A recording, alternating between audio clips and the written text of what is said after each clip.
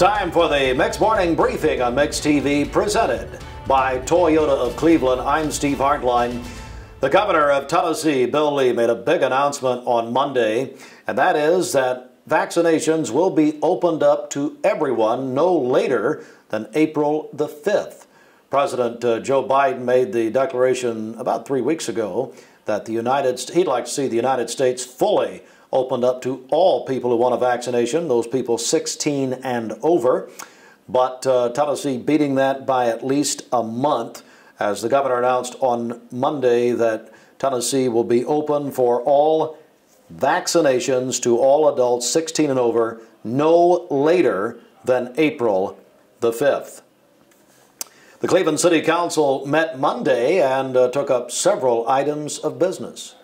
As City Manager Joe Fivas provided an update on the 25th and Ocoee Street intersection, Fivas says he's been meeting with TDOT for months discussing options on what each party wants to see. Both are state roads, so TDOT responsible for maintenance of both. Lee and the Pie Center are bringing extra traffic into the area. It's made that project a priority. A resolution was also passed by the Cleveland City Council opposing the elimination of Cleveland as a metropolitan statistical area, which would cost Cleveland funding. Mayor Brooks was authorized by the council to prepare and submit letters of opposition. The Bradley County Commission met in a work session on Monday night. Bradley County Mayor Gary Davis brought an update on the latest as far as the COVID numbers are concerned. The mayor said that the COVID numbers are up somewhat in the local community. Hospitalization, though, low fairly. And that more vaccines are expected in the area soon. And our news partners at Channel 3 report that the Tennessee's Republican-led State House gave final legislative approval Monday to a measure to ban transgender athletes from participating in girls' sports, a measure many critics warn likely will result in legal challenges. House lawmakers voted 71-16 for the bill after little debate.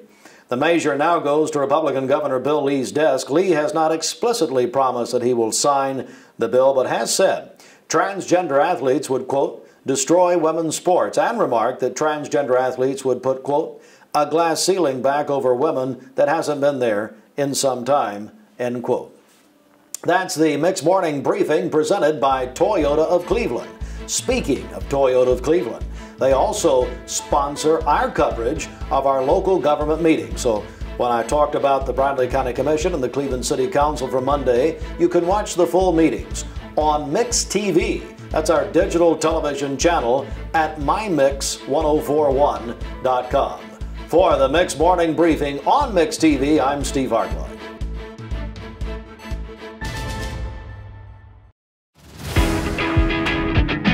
Hopefully you're getting home safe. We're going to get out and check traffic in just a moment. I believe we do have some situations going on. We're going to get you a CHI Memorial Sports Desk update. What is going on in sports this afternoon? This has been breaking news from the Toyota of Cleveland News Desk. Anytime news, traffic, or weather comes on and needs to be out to the community, we'll break in on the radio and get that to you. Let's get you back to the music right now on Mix 1041.